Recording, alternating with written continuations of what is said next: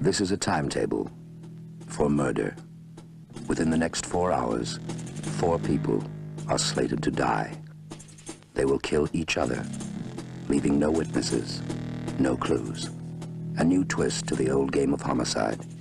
Invented by Professor Robert Elliott, an international grandmaster, making a power play for billion-dollar stakes.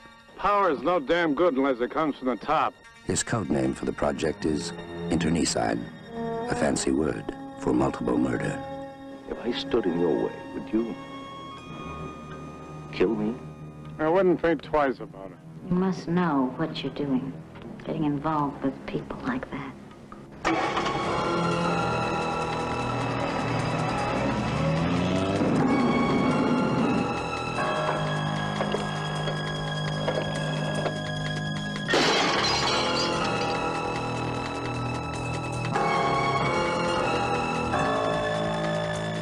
This is a damn sight more lethal than a bomb.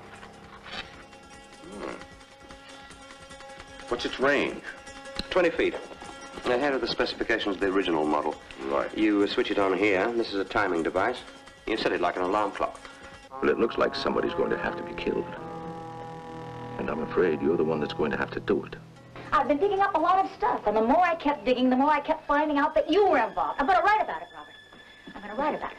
I'm going to throw the mud against the wall, and some of it is going to stick to you. It seems there's been a security leak. Could affect the entire operation. Well, that is serious. And there's a woman involved. A woman? What would you suggest we do? Well, if you ask me, I think we'd be better off without her. You're asking me to kill somebody.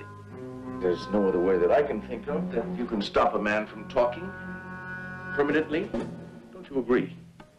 Can't go through with it. I just can't do it. Alex, I'll tell you what's going to happen to you. You're going to be finished, wiped out.